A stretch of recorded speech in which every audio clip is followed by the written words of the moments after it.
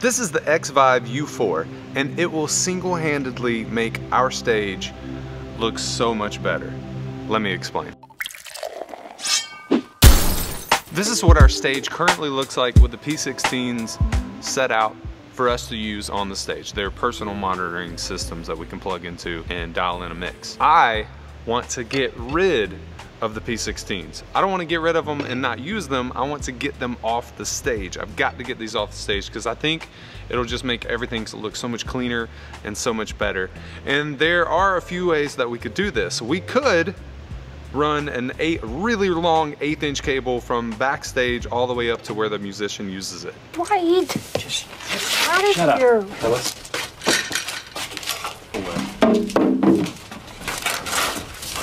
That's probably not a good idea. Then I thought that we could use a system like the Shure P3RA, using these and their transmitters, put the transmitters in a rack mount box, and then run a cable to, actually I'd have to run 2 cables from that to the P16. That would be a really nice system to go with. This is what we use for our vocals. But they're like $700 or $800 each, a single system. So that would cost us like $2,400 just to have these off the stage. That is not an option for us right now, maybe in the future. Then I learned about the Xvive U4. I actually learned about it through a band member of mine that bought one, started connecting it to his P16 that sits right up there on stage with him.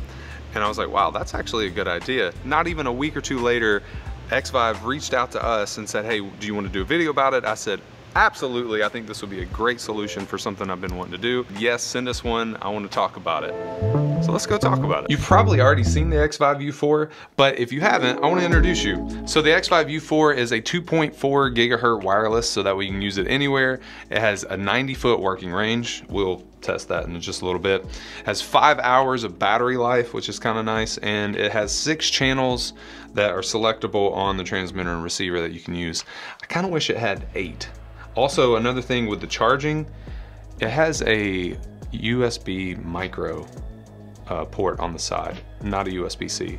Not a fan of that, but that's okay. The next version needs to have USB-C. This is actually the bundle that I was sent by Xvive. It comes in this nice, like, hard case with a nice zipper on it. So if you're trying to travel with it, that's kind of cool to have. And then on the inside, of course, you have nicely set in, you have your belt pack, which is your receiver. And I'm telling you, this thing, if you haven't held this, it's actually rather sturdy and just feels so good in the hand. The fit and finish is really nice on this thing. And then you have the transmitter over here. Also, just gonna give you that same sturdy fit, like nice fit and finish feel, which I like. And then that's kind of cool that it has this little protector just to keep it nice. And then we also have the adapter that it comes with. The bundle also comes with a set of Xvive T9 In-Ears. I've actually used them a couple times to test them out, and they're pretty nice. They sound really good. Here, I'll show you what they look like. They kind of look like customs with little, like, normal rubber tips on the back. There they are right there. Pretty cool. I will be using these to test them later, just so I can give you a little bit better idea what they sound like. From the looks of it though, with the adapter, it kind of looks like it's only in mono.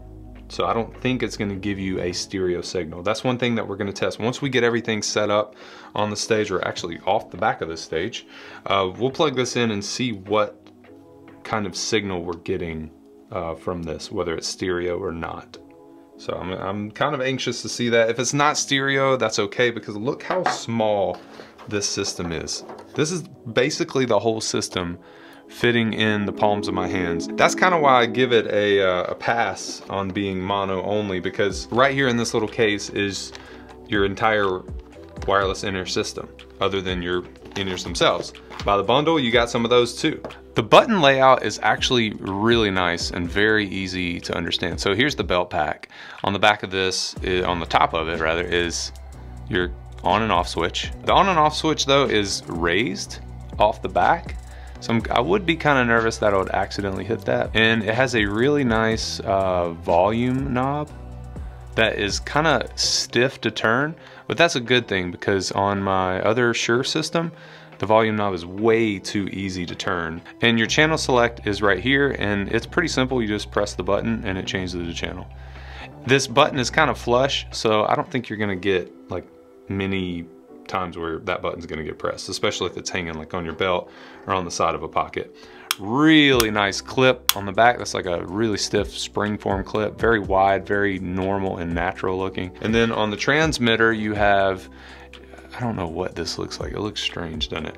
But it's really nice. Like I said, it does feel like sturdy, like it's not gonna break. And it's small enough to where it can fit right in the back of a mixer. I love that you can just go straight to the back of your board, plug it in, and now you have an in-ear system directly out of the back of a board, as well as a stage box or wherever you need to put this. Of course, we're gonna use it off the back of the P16. It's small enough and strong enough you can use it just about anywhere. It has nice buttons on the top, as you can see there, and they're, you know, pretty tactile, so you know what you're doing there. Turn the power on and you select what channel your belt pack is on. Just make sure those say the same channel, you're good to go. So the charging is kind of cool. It does give you this double cable. I just got to show it. I think it's something that's pretty thought out. So that way you don't have to go source a dual charging cable or anything like that. Just plug it into both. Of course, not USB-C, so I can't just jam it in there. And then you got one cable, plug that into the wall somewhere, and you're good to go. Enough about the Xvive. We gotta go get those things off the stage, and let's get this hooked up so we can listen to it. I want you to hear it and tell me what you think about it.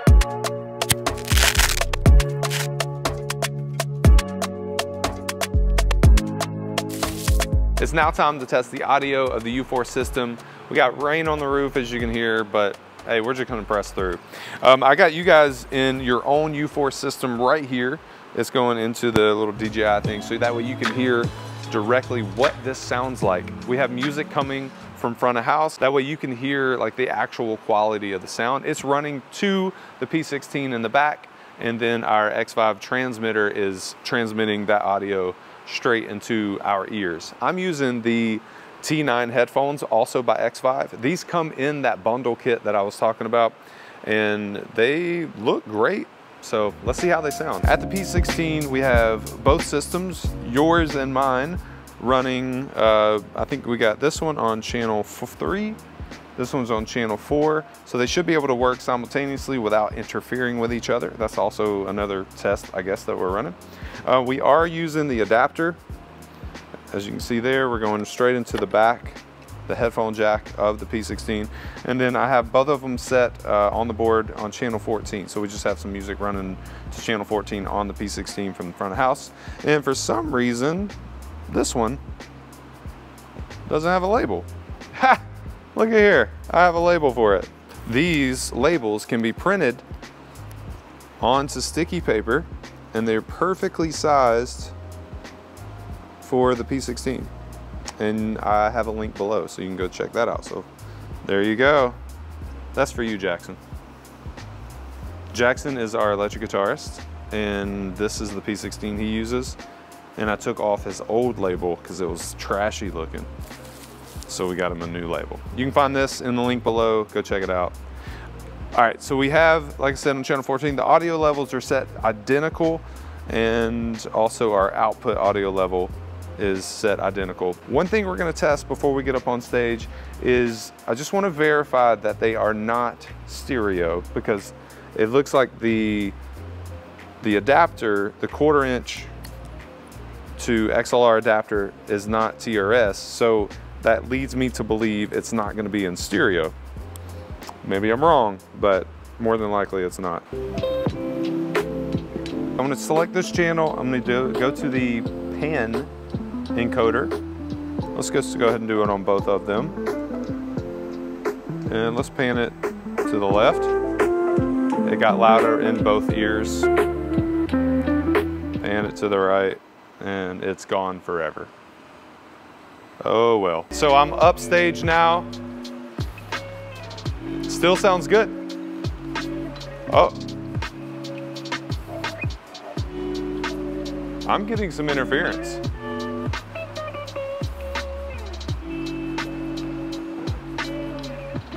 It kind of makes me wonder if the interference is because I'm on channel 3. Let me turn this one off. It kind of makes me wonder if the interference is because I'm on channel 3 and the other one is on channel 4. So let's go switch those to channel 3 and channel 5 or something like that, see what it does. That is much better. What do you think? Oh, you can't hear it. You can hear it though, watching this. This is as far as I would probably go anyway, unless your stage is just massive. Let's just start walking and see what happens. All right, still sounds good. I do hear some breakup. I don't know if both are exactly the same. The music stopped. So I don't know if both are exactly the same because one's here and one's here, but I am hearing a little bit of breakup. We're probably, what do you say, 20? No. We're like maybe 60 feet from it right now. All right, let's go. It said it's good for 90 feet, and that's probably 90 feet without obstruction. Uh-oh. It's getting weak. All right, there it is. Yeah, it's pretty weak up here. Hey, we're like in this little nook lobby area. That ain't bad. Let's go back up here. Yeah, it got much clearer as we got back toward the stage. It sounds really good right here. Like, this is where I would use it if I did use these. As you can tell, you know, our stage is kind of small. It's 32 by 16 feet. And then we went roughly 90 feet and started getting some breakup. So I would say that's a pretty good test. And our setup, they're literally right next to each other. I did find it a little bit better when we went one on channel 3 and one on channel 5. So that would probably mean that if you have 6 channels that are available and 6 people on your stage are trying to use them in separate channels, I don't know. I don't know if that's the best choice. You'd have to test it for yourself. But I mean, it sounds pretty good, especially for the price and especially for the convenience. Yes, the portability is awesome with this thing. And I think our stage benefits from not having those P16s on the stage taking up the unnecessary space that they took up. This is a great solution for that. We might upgrade in the future, but for now, yeah, I like this a lot. And I can take it with me if I go somewhere. You know, if you go play somewhere and you're unsure how their in-ear monitor system will work, especially like those camps and things like that. Also, the headphones, I told you I'd do a simple review of those. They sounded really good. Now, they are $190 by themselves. If you buy them outside of the bundle, I would just recommend get the bundle. If you're gonna get this thing, get the bundle, get the headphones. They're a great set of backup headphones if you're running custom IEMs. They're, like I said, they're $190, so they're gonna compete with some really good non-custom IEMs, and I think they compete pretty well. They are a little bit bassy for my personal preference, but I do like them. The cable's really nice. They fit well in my ears. They cancel out sound naturally pretty well. They have the neck tie, you know, or the neck thing to tighten it up on. None of them hardly offer that. Hey, that's worth $190 in and of itself. The cable's a good length, you know, great fit. So I definitely would recommend getting the bundle that would include these. So yeah, there's your T9 headphones that come with it.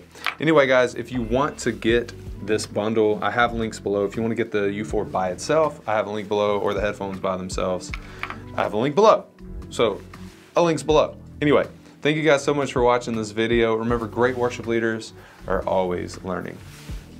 I gotta go plug this back in. Carlos plays bass with us, and this is what he is going to be using now. Anyway, let's go.